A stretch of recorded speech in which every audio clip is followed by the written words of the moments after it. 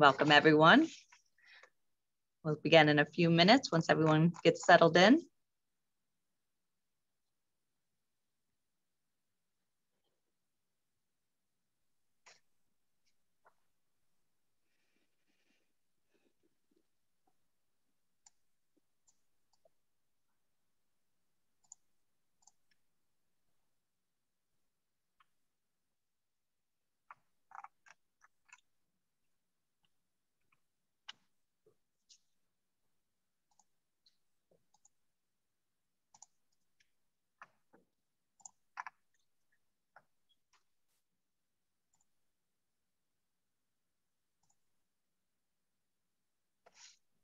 Okay.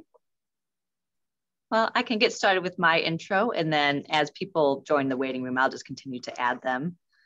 Okay, so good evening and welcome to tonight's live virtual program presented by the Howell Carnegie District Library and the League of Women Voters of the Ann Arbor area, Brighton Howell unit. I'm Amber from the Reference Adult Services Department here at the library. Thank you for joining us this evening. I have a few housekeeping items to share before we start the presentation. Tonight's program is scheduled to run until 8 p.m. During the program, all attendees will be muted, so report any technical issues you may have in the chat. During the presentations, chat messages will only be visible to hosts and monitored by me, Howell Library Adult Services. There will be a Q&A session after the presentation. If you have a question, please enter it at that time in the chat. We'll address as many audience questions as we can before the program ends. During the Q&A, messages in the chat will be visible to all meeting attendees. This program is being recorded and the recording will be available on the library's YouTube channel soon after this live virtual program. If you do not want your video in the recording, make sure your video is turned off, that there is a red slash, the camera icon, in the bottom left corner of your Zoom window. Without further ado, I'll turn things over to Claire Donovan of our local League of Women Voters unit. Thank you very much, Amber, and good evening, everybody. We want to welcome you to tonight's presentation of the Michigan Independent Citizens Redistricting Commission's Community of Interest. Before we get started, I have a couple notes that I'd like to share with everybody. Number one, the League of Women Voters, we are a nonpartisan voter education and advocacy group. I want to remind you that we do not support political parties or candidates. We do independent studies of issues and proposals so that we might educate voters on choices that are available to them. The League does advocate for issues and proposals that they have studied. If this sounds interesting to you at all, please consider joining our chapter of the League of Women Voters, Ann Arbor, Brighton, Howell. Everybody is welcome. We would love to have you. And just because we're League of Women Voters, men, you are welcome too.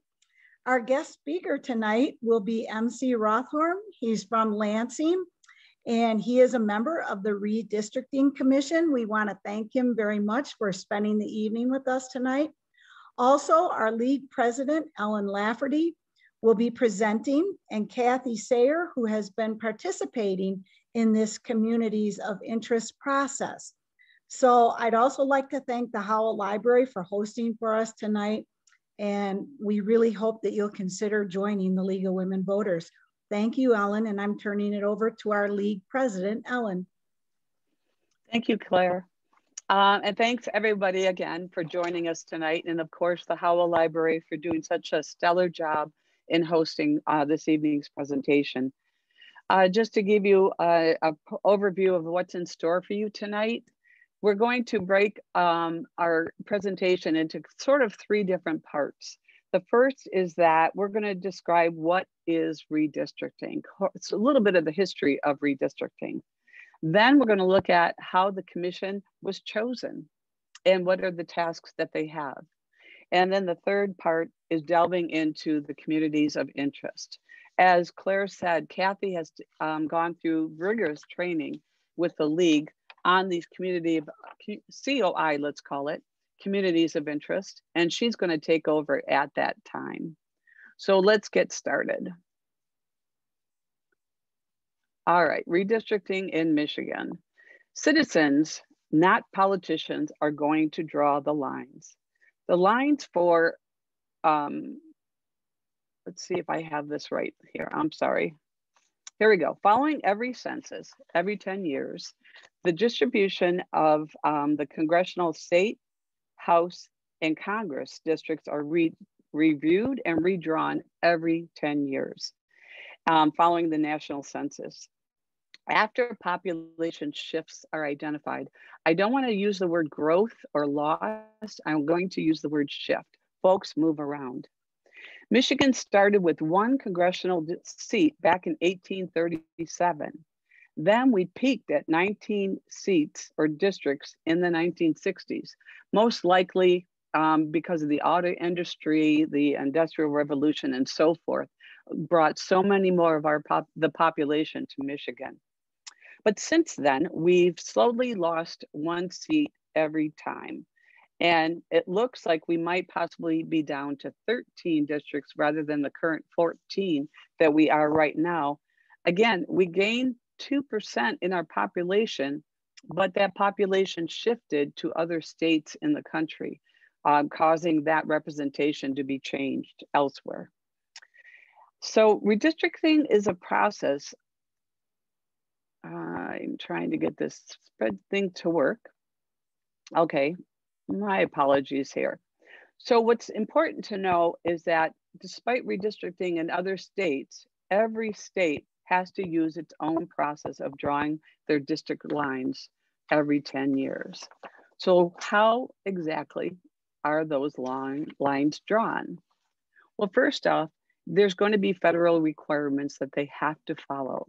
And of course, every 10 years, but most importantly, you have to remember the one person, one vote requirement established by the US Supreme Court.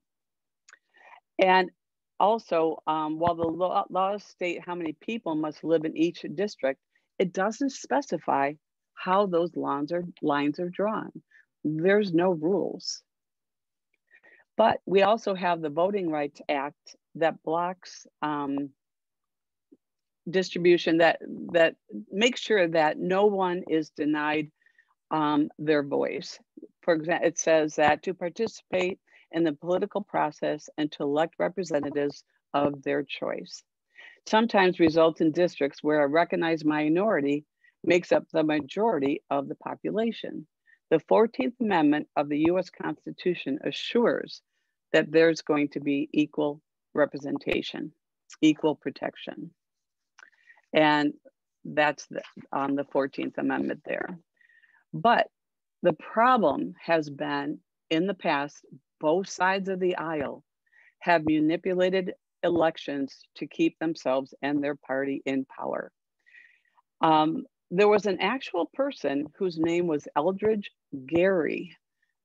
He was a governor of Massachusetts in 1812. He was the first person who signed a bill that created the very first partisan district. It was the shape of a mythological salamander, hence the term gerrymandered. The takeaway is that politicians over the years have used gerrymandering to make elections fit to their own special interests.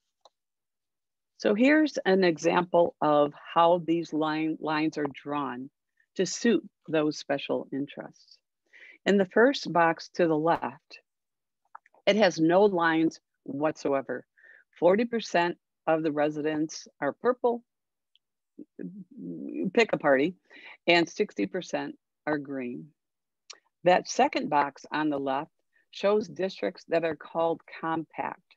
The lines are drawn vertically and outcome matches the party distribution. Those are compact and fair.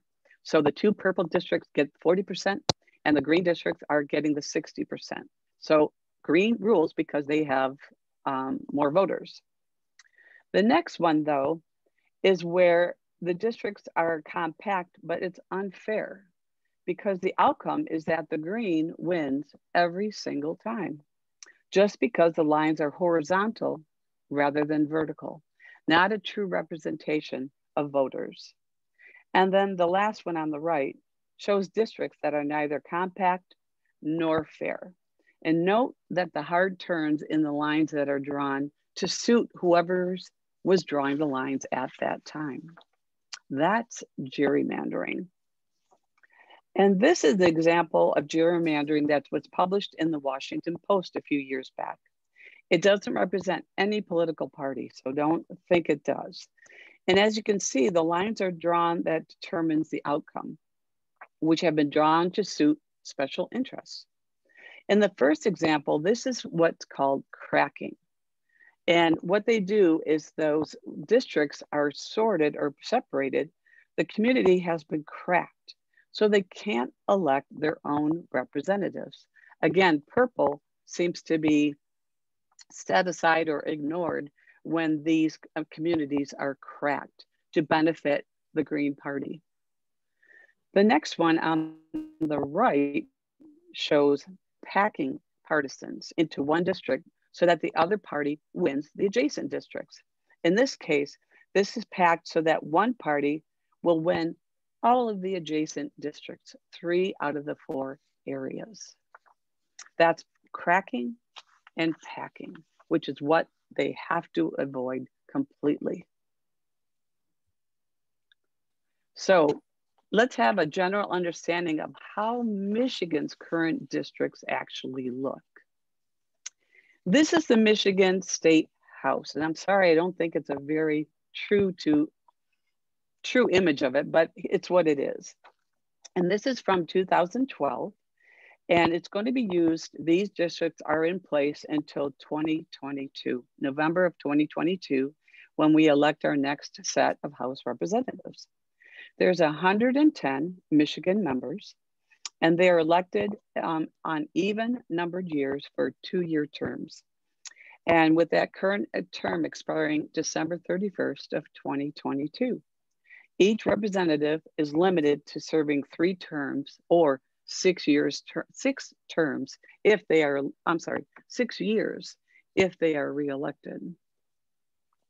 And just to give you an idea of how large these are, how they are sorted, they are average about 77 to 91,000 residents. And I'm not picking sides here, but it's actually about the size of one Spartan Stadium. No slight against U of M, but Spartan Stadium fits that size of a House district. And here in Livingston County, we have 2 of those districts, the 42nd House seat represented by Ann Bolin, and we also have the 47th seat by Bob Zott. And so that gives you an idea of those House districts and how large they are. Then we move on up to the Michigan State Senate. And again, this is the 2012 map based on the 2010 census. The Senate has 38 members in their district. They have about 212,000 up to 263,000 residents in their districts. That's equal to roughly 3 Spartan stadiums, or it's 3 times the representation of a House seat. So they're elected at the same time as the governor, and they serve for a 4-year term. And they're limited to 2 4-year terms, so a total of 8 years. And in our district that we're familiar with is the 22nd district in Livingston County, where we're represented by Senator Lana Tice. And now we get on to the US House. Again, I'm sorry for this little bit of distorted map, but it's what we have. Here we're talking Washington, DC. There are 435 members of Congress. And these members are reallocated among the states after each census. And because of quickly growing population, again, Michigan's gone from 12 into the 1900s up to 19. Now we're down to 14, probably back down to 13 again. And just to keep in perspective, we're still in the top 10 of the states as far as the number of representatives. So we still have a significant amount of representation. And each congressional district has about 710,000 people in each district. And they have 1 representative who's elected for a 2-year term. And in this case, there's no term limits. They can be elected again and again and again. And Livingston County resides in the Michigan's 8th congressional district, and that's represented by Alyssa Slatkin. So to get onto this gerrymandering, this is one of the worst cases of gerrymandering in the entire country. You can see on the left side, it covers Oakland and Wayne County, and you can see the list of the communities in that box on the left. And this is Congresswoman Brenda Lawrence's seat, which has a 79% Democratic base. Over 80% of the population in the 14th district is African American. It doesn't quite look like a salamander, but you get the idea. And I want you to take a quick look at Farmington Hills. What were they thinking when they thought Farmington Hills was best represented by carving out that little niche that they did there? And so no wonder folks thought, we need to change this. Something has to happen. So how do we get this MICRC, I'm going to call it, rather than spelling it out each and every time, is how is that MICRC put together? And I'm really pleased with MC Rothorn of Lansing, who's going to jump in from here on, I guess I should say, to add a little more clarity to this. Just a little bit of background. Prop 2 in 2018, 61% of Michigan voters voted in favor of it. That's almost 2/3 of the voters in Michigan said, yeah, we need to change this. And they created that body called the ICRC, and it's made up of 13 commissioners. And the purpose of that Prop 2 is that no longer would politicians draw those lines. It's voters that are going to draw those lines. And it also sets standards to ensure that we have a transparent, impartial, and a fair process above all.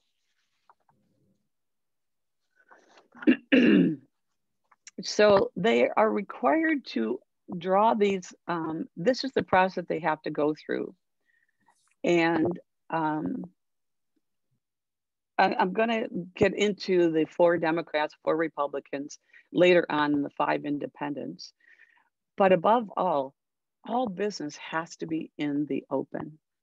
All meetings, either just the commission themselves or all these public meetings, have to be open to the whole general public. And the positive, one of the few positive things of this pandemic is the way we can watch it virtually. You can watch any meeting anywhere in the state virtually. And so that's a bonus. If you can't make one night, hop and look at the schedule, which we'll share at the end of this meeting, and hop on it and see it somewhere else. So that's going to be fascinating to watch. And they, of course, they cannot draw lines that favor any political party or candidate. Amen. So what does that commission look like? We have 4 Democrats, 4 Republicans, and 5 independents. Now, independents can still be recognized, let's say, with the Green Party or Libertarians or whatever, but they are not recognized as Republicans or Democrats. They align with an independent party. So what's really nice is that those voices are heard as well. It seems like they're washed away every election. They're always there, but they just have struggled getting through the elections. But this gives them a voice on this commission. And there's 2 eligibility qualifications here. You have to be registered to vote and 18 years old, of course. You have to be a citizen. And the next big requirement is to submit an application. And if anybody would like to look at anyone's application, you can see those on the MICRC website. All those applications have been scanned and uploaded, so you can get a little bit of the background in each and every one of those 13 representatives. And so, MC, do you mind covering this selection process, having lived it as you had? Sure, I don't mind at all. Thank you. So maybe I'll offer that it was simple, just like, was said. I simply filled it in a ballot, and there's a random selection process. I'm looking at this on my phone, so forgive me. And I identify as a Democrat. And so I was, I watched the selection process was held virtually. It was filmed essentially with a statistician. I think it was a CPA firm that essentially talked through on the film for 15 minutes, sort of like what the selection process was, how it was randomly selected. And they, took the pool of 10,000, like it says here, and selected out only the Democrats, and then randomly selected 4, and they talked about it. So that's really how it worked. It wasn't just sort of like a, lottery ball, but it was a, sophisticated process, and it's on the website. And we're there, all 13 of us are there. And what I want to acknowledge is that we're just as qualified as you all, right? We're not necessarily citizens that have any more understanding of this process than you do. It's the first one. And I just want to acknowledge that each of you will help us as the commissioners, sort of create something that feels like a trusted form of government that is brand new right now. So we're asking a lot of folks, and we're still at we still have about 60%, right, who voted for us. Not voted for us, voted for this amendment, and created the commission. There's about 60% who understand what the commission is in the state of Michigan, and there's 40% who either don't care or don't know. And so that's a significant amount. So the idea that citizens like you, like me, have an impact on this process is essentially what I'd like to highlight. And to create that fair and transparent process, we need as many people looking in and sort of sharing voices to create allow the selection process to actually translate into something that feels like a trusted set of maps. Thank you for that. Mm-hmm. Well, here comes the challenging part, is that map approval. How in heaven's name are you guys going to get around to that? I shouldn't say guys, ladies and gentlemen are getting around to that. The Constitution was very clear on their criteria and what rules you had to follow. And I guess at the end of the day, there's going to be no more gerrymandering. That's the bottom line here, is that we will not have any more gerrymandering. No political party is going to draw our district lines anymore. The first 2 here, and this is in order of priority, and the first 2 are the federal guidelines. They are following the Constitution and the Voting Rights Act, and they also say you have to be geographically contiguous. In other words, you can't take Beaver Island and add it to St. Clair Shores, so that district. It has to be contiguous to that.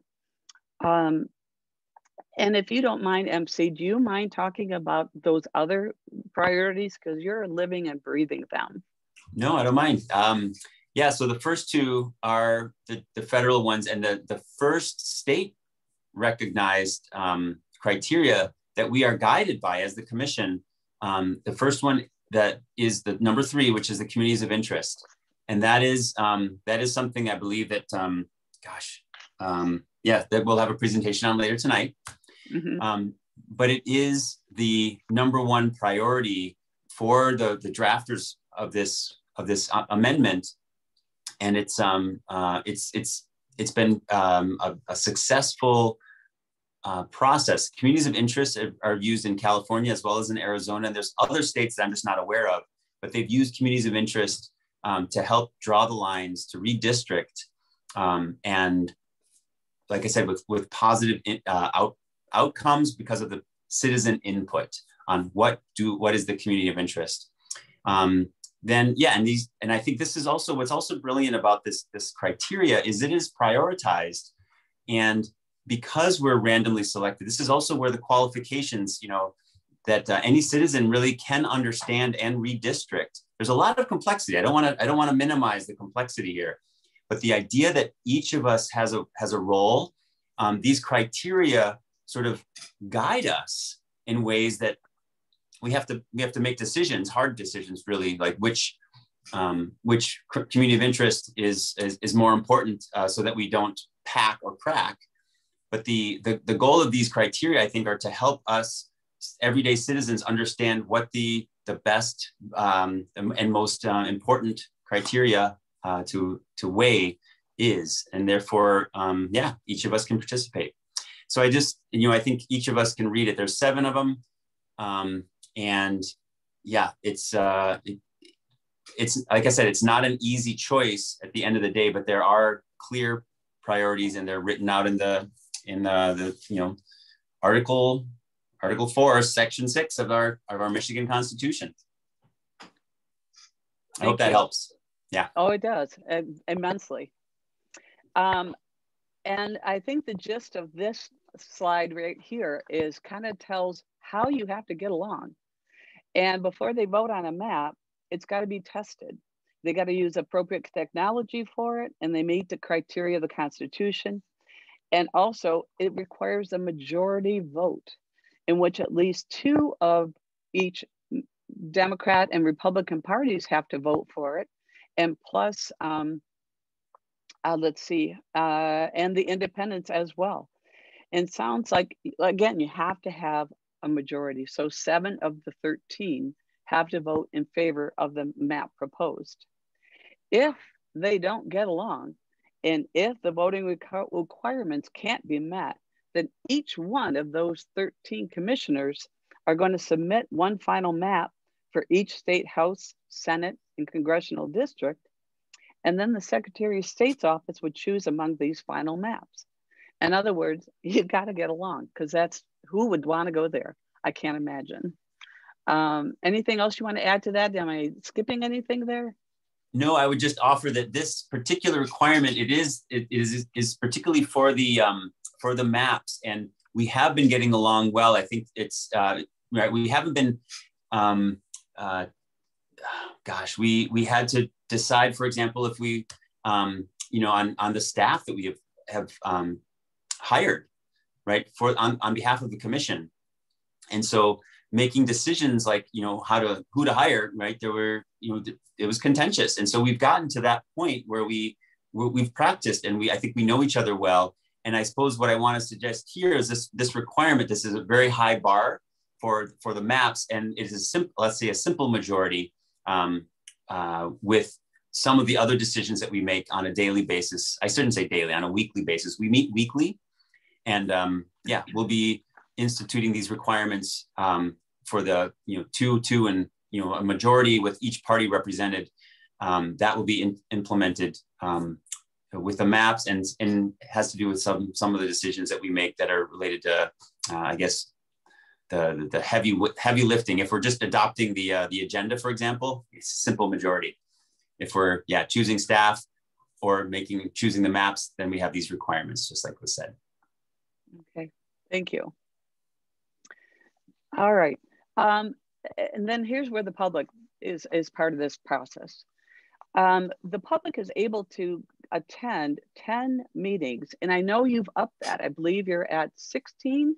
The minimum was 10. And so bless them, they've brought it to 16 because it's a big state. And I do recall when they started with the 10, I'm sure little areas around the state said, like, what about us? What about us? And they weren't being heard.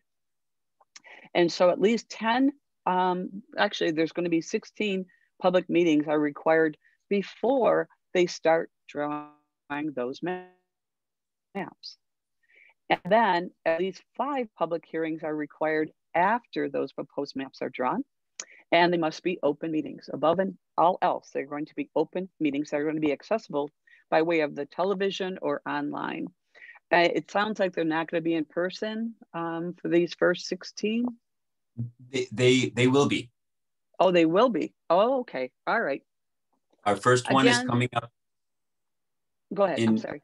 Our first one's coming up May, I believe. I've got it here. It's the second week of May. May 11th will be in Jackson. So that'll kick us off. And then we have, 8 weeks later, we'll finish on July 1st in Grand Rapids.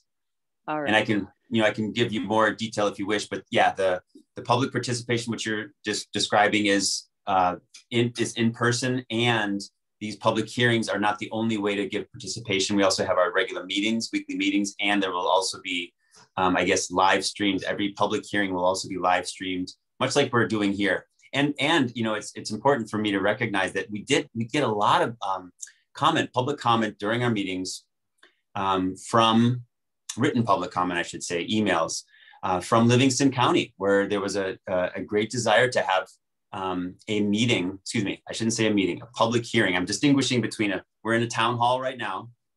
Mm-hmm. The commission meets every week right now. And then these public hearings are the 16 that will be engaging in during the month of May and June.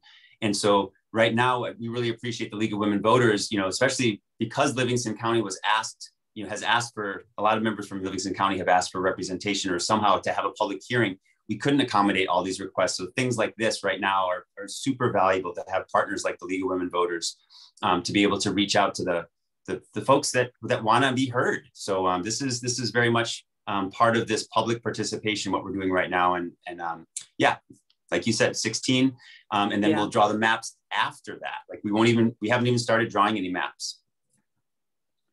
And I see that you're not allowed to discuss any of these redistricting matters unless it's in a public format, unless you're referring to a past meeting, and so forth. And so, by the way, I just wanted to plug in one more thing for the League. April 29th is a National Day of Action for People-Powered Maps. So there's something happening in all 50 states today or this week that's addressing the topic of redistricting across the country. So we're very, very lucky to have Prop 2 that has passed, and now we're living that process. But other states would like to be right where Michigan is right today. So I just want to put that plug in for the National League. And so then after the plan is adopted, the commission must publicize the plan and provide a report explaining its decision and what materials they used. And I expect, MC, I know you spoke about this at a last hearing I saw, that you're going to expect legal challenges as a result of these maps. Can you talk about that a little bit? What we've been told, because this is the first one in Michigan, what we've been using are examples from California and from Arizona, who have gone through a similar kind of independent citizens redistricting commission, and they're in their second round. So they did it 10 years ago, their first rounds, both, and they have told us that we can expect those legal challenges, and that I guess anytime you have change, right, the people in power, will challenge it, and so it's anticipated.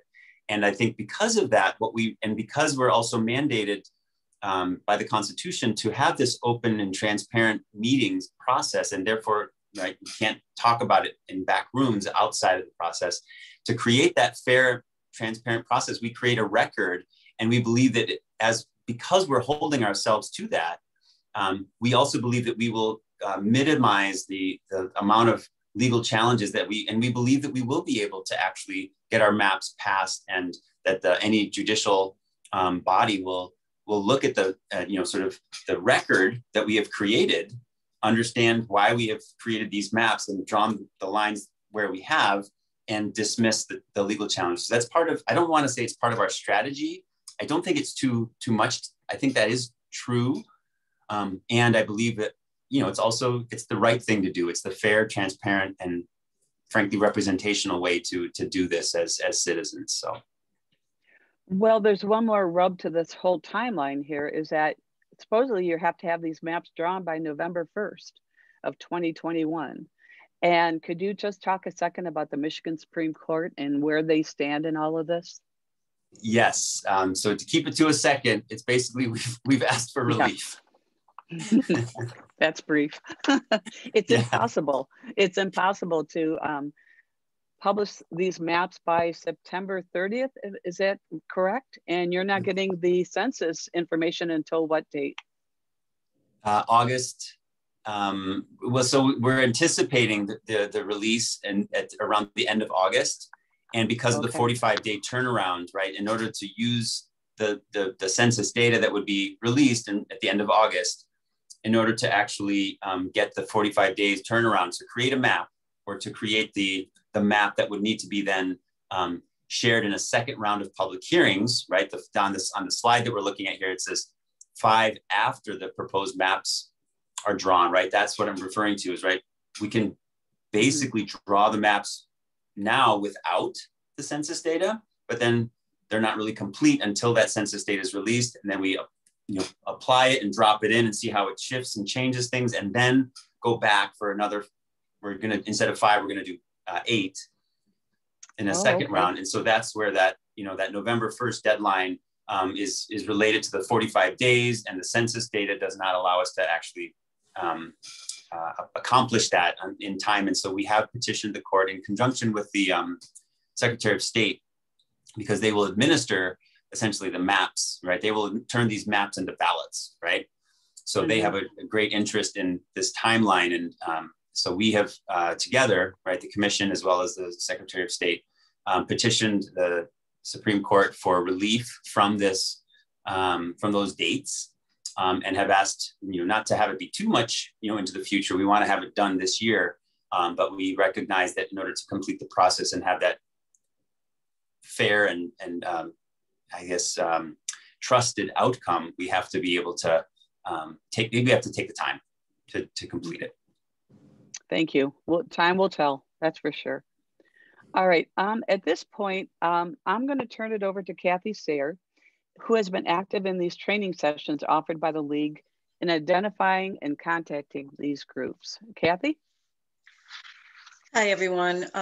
So the role of the League of Women Voters of Michigan and the Michigan Independent Redistricting Commission, the League is trying to help by monitoring meetings. We actually have a committee and at the state level, and they volunteer and split up the schedule so that they watch and monitor every meeting to make sure that everything's being done exactly as it should be. And they've helped with some coordination of some key staff. So as we focus on communities of interest, which is a new concept within a new process, our part as citizens right now, after our passing of Proposal 2 in 2018, this is the part that we, the people, get to shape by doing the communities of interest. The other groups that are helping with communities and identifying them are Voters Not Politicians, who are the people who, the grassroots group who started Proposal 2. Also Michigan Nonprofit Association and the NAACP. And if there's any communities that don't fall under those 3 groups, then that's where the League wants to step in and help. So the goal of these groups is to identify them and connect with them and support them in participating in the redistricting by aiding them in how to testify, how to provide the maps, and information options. Next. So now we're going to dig into the crucial topic, just what are communities of interest? Why are they so important right after the federal law in drawing the election district lines in Michigan? So what are COIs? There's only 3 things to define them: cultural characteristics, historical characteristics, economic interests. So this slide is what the Michigan Constitution tells us about a community of interest. And it's very bare bones, as you can see. No other definition is provided. So again, we, the people, have the opportunity to share our ideas on this new concept. A COI must be able to identify the contiguous physical boundaries of the area that they deem as their COI.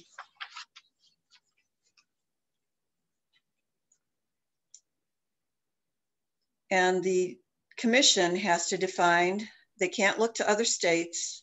And because it's a new concept in Michigan, and the key to the process. So Michigan is in an enviable position, having moved the job of creating election district lines from gerrymandered legislatures to an independent commission of voters.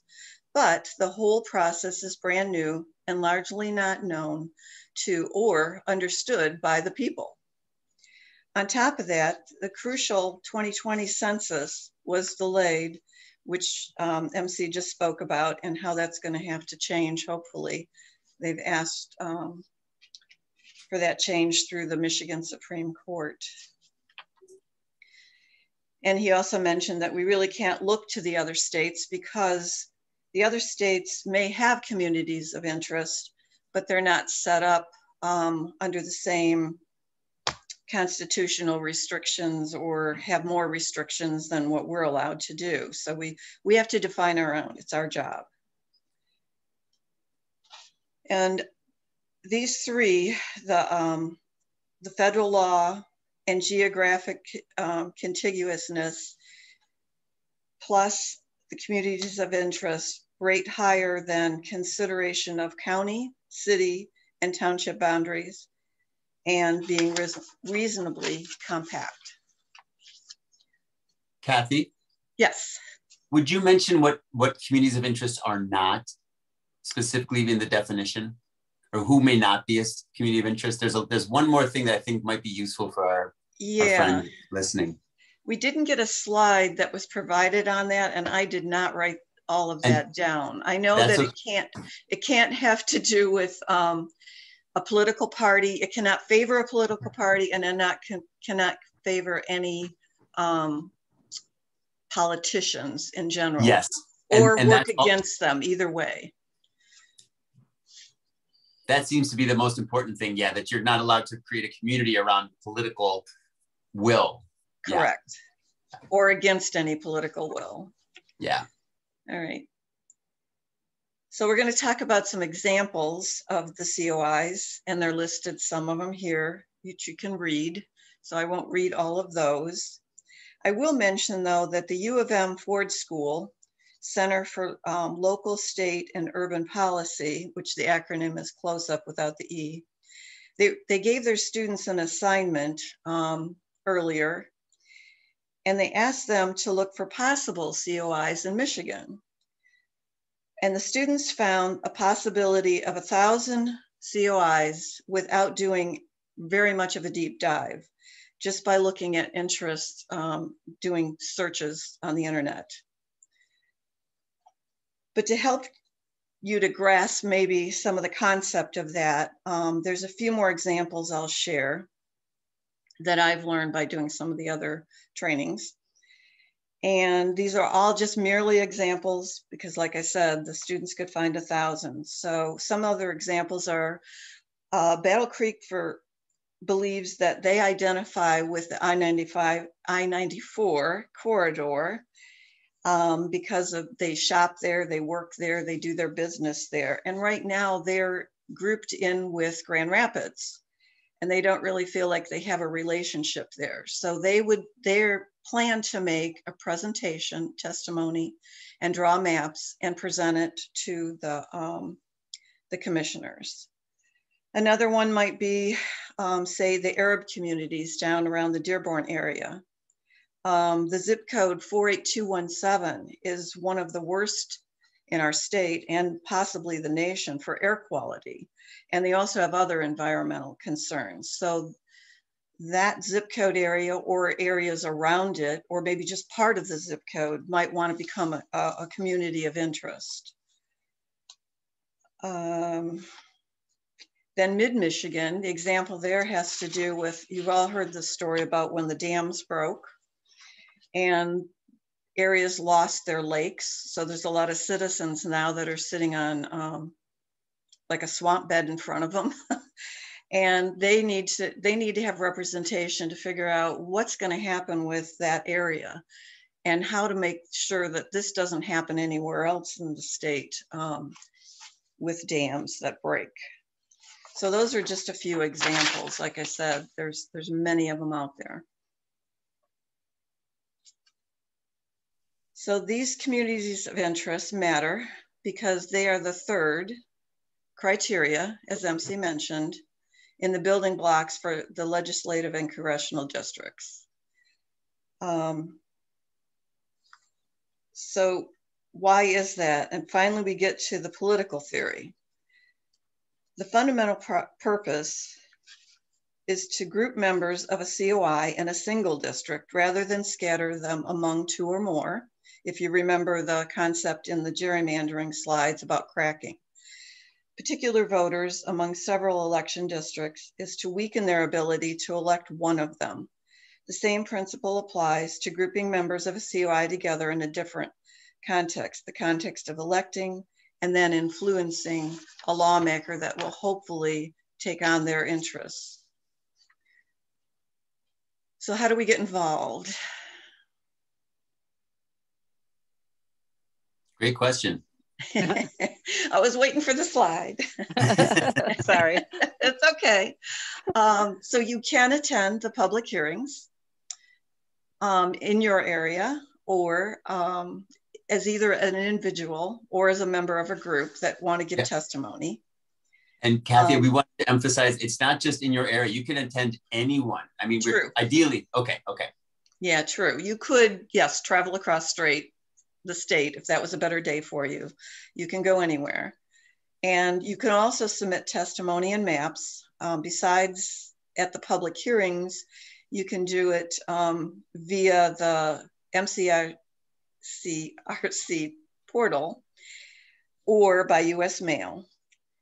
You can also, if you need help in any of these areas, contact the local league for more information about communities of interest, either at the state level, which is the lwvmi.org, or our very own Livingston County League of Women Voters, Brighton Howell area.org.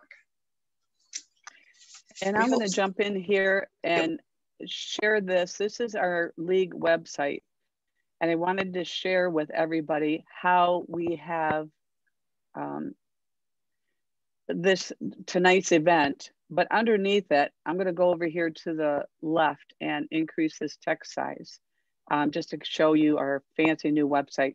But this lists all that information that Kathy mentioned about where to find those meetings, what those dates are, the documents, the connection to the League of Women Voters of Michigan. This is really putting a lot of legwork to make sure this is done above board and fairly. And then a little bit of background information about redistricting on that. And I want to go to, let's see. Yeah, we're Here still is the state website. We're still just seeing the slide. Yeah, we're not seeing our website. But as you can see here, oh, you are? No, yeah, we're not just seeing, we're seeing the slide. You might have to go do share screen again and choose the website. My mistake. I'm sorry. Let's try this. Okay. Here is the MICRC website through Michigan Secretary of State. And here you can see where those meetings are, as MC said. Let's see. And here's the actual 2021 meeting schedule. Again, you can find this for yourself, but this gives you the actual locations, the times that they start, and so forth. And again, there's lots of information. I apologize. Here's that website of the League of Women Voters of the Brighton Howell area. And again, we have lots of links and information there for anybody to access.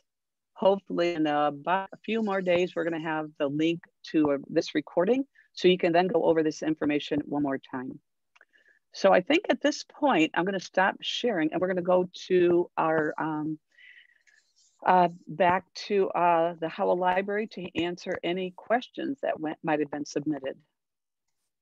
Yeah, so I haven't seen anything yet, but feel free to start typing some stuff in the chat and I'll read out your questions.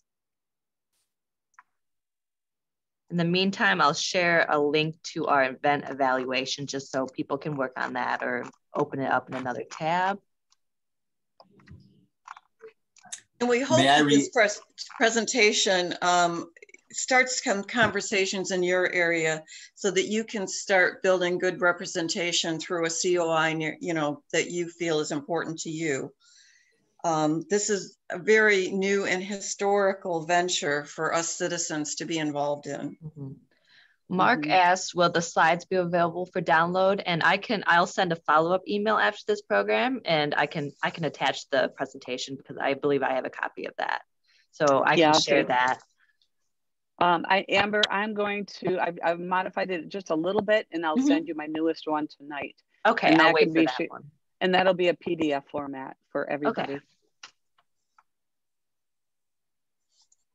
I see a hand raised. Let's see. I can ask you to unmute if you'd like, and then you could speak to us if you don't want to type in the chat. Let's see. Am I unmuted? Yeah. Sorry, I was doing something with my hand, so I didn't. I couldn't do both. But this meeting is like an information meeting, and I also received something about going to learn how to. Oh, what was that? It was something to do with. Hang on, I don't have my.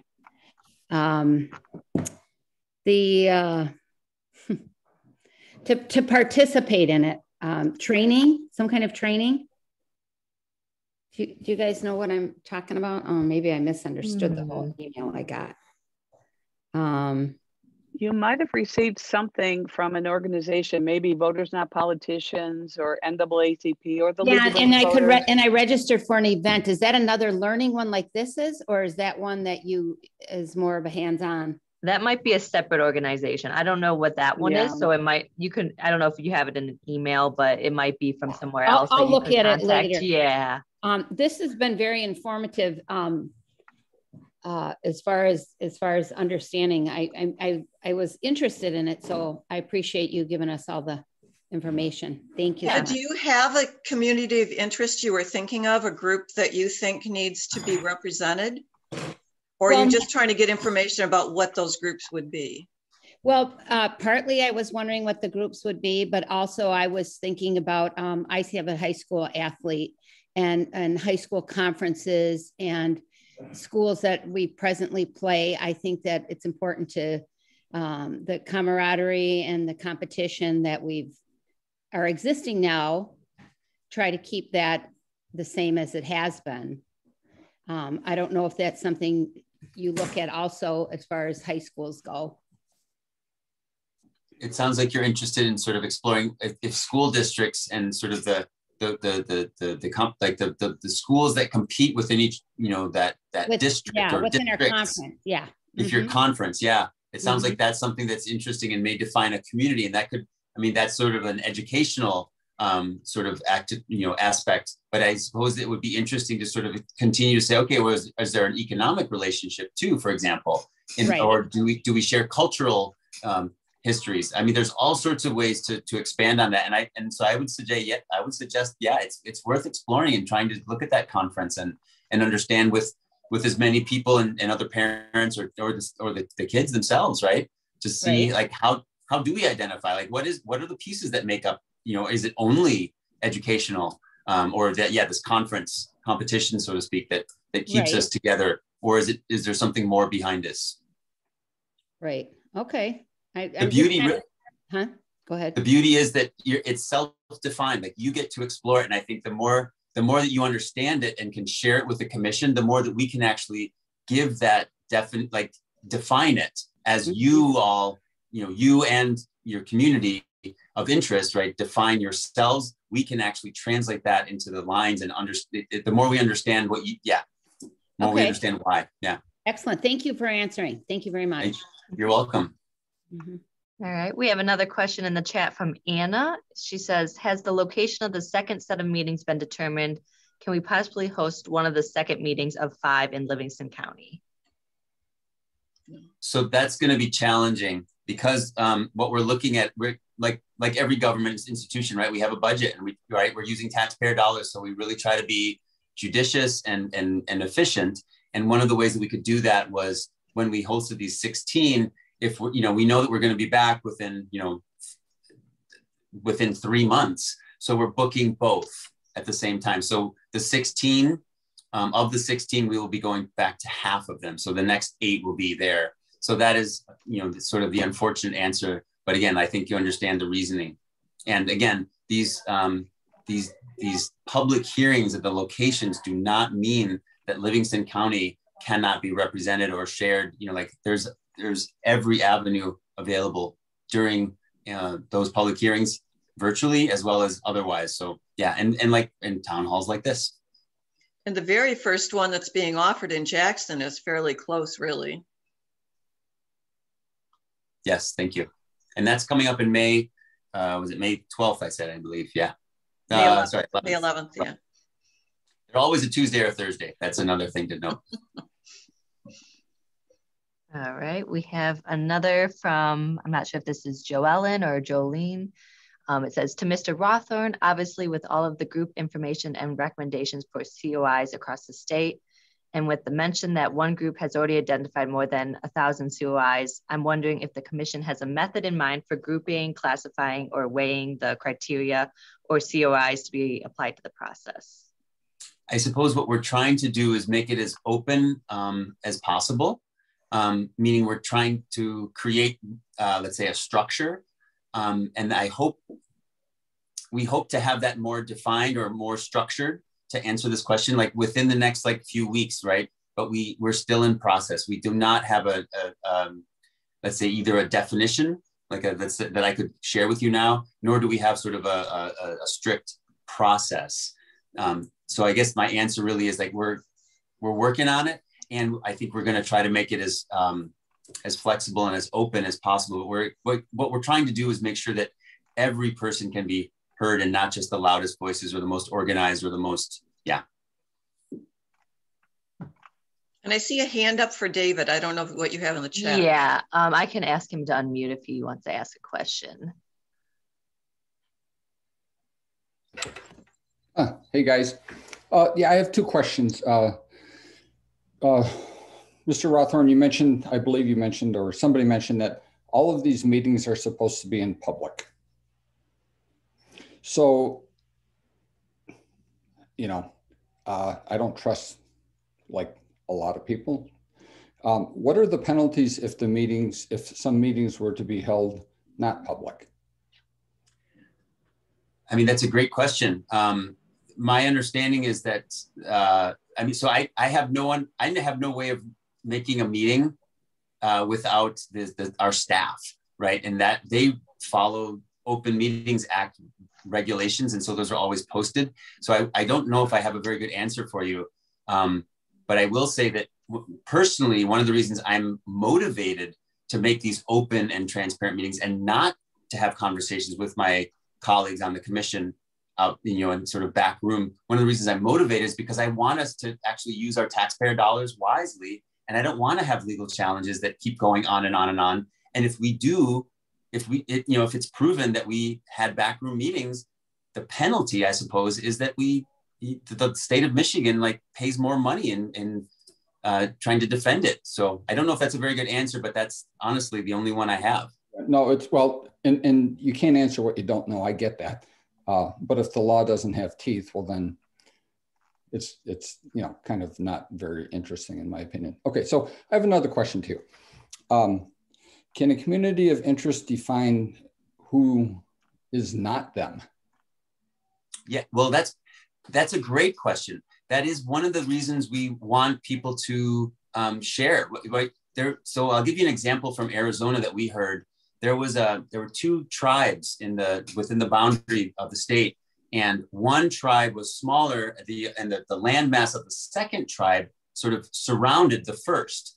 And because they were 2 different tribes, the elders decided that, hey, we don't actually want to belong to this first tribe. We're a second tribe. We're different, right? And we want separate representation. We don't want to belong in one district, right?